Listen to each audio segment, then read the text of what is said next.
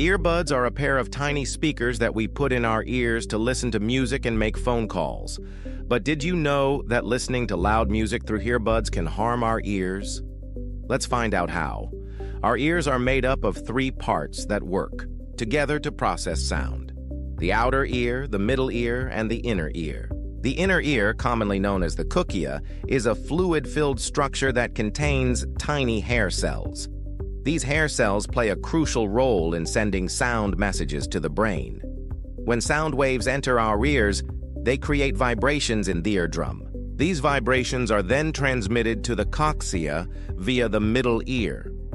Since the cochlea is a fluid-filled chamber with tiny hair cells, these vibrations pass through the fluid in the hair cells. The hair cells convert these vibrations into electrical signals that are sent to the brain, allowing us to hear. When we listen to music at a high volume, the frequency of the sound waves increases, causing the hair cells to move faster. If we continuously listen to high-frequency sound waves, these tiny hair cells in the cochlea begin to get damaged, which can lead to hearing loss. Our ears can safely handle sound waves up to 70 dB. To protect your hearing, follow the 60x60 rule when using earbuds. Keep the volume at 60% and avoid wearing earbuds for more than 60 minutes at a time. Earbuds also harm our ears in another way.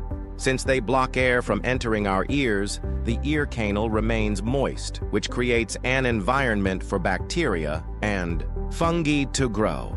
This can lead to ear infections. Hopefully, you've learned something valuable from this video.